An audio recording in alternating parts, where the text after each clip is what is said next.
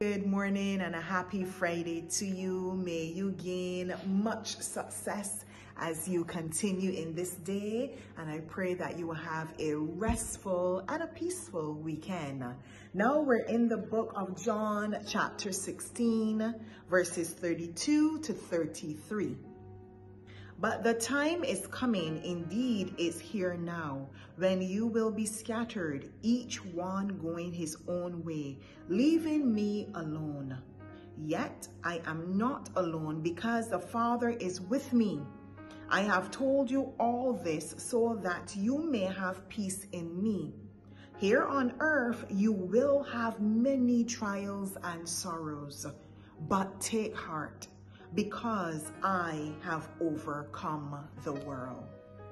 I don't know about you, but these words are very comforting. Jesus was about to leave. He was about to be crucified, and he knew it. But he wasn't leaving them without counsel and comfort and instruction.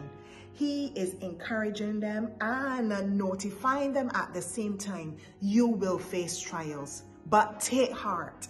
I have overcome the world. That's what he said. In essence, I am your perfect example, and I did it, and so can you. And Jesus, he certainly overcame the world.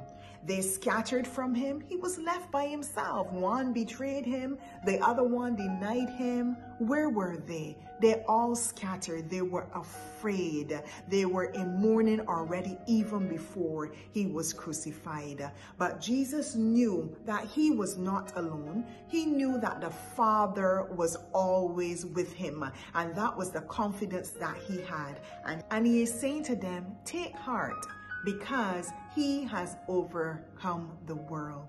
He knew of the victory that he would have received even before he received it. And he knew that he would have been victorious because he was not alone. His Father was with him. And so we should have that confidence as well.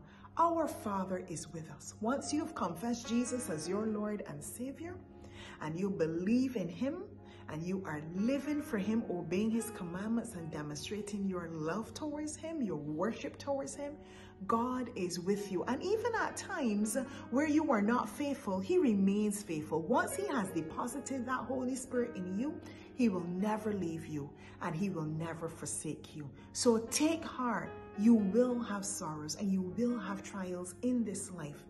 Jesus have overcome the world, and so can we. God bless you.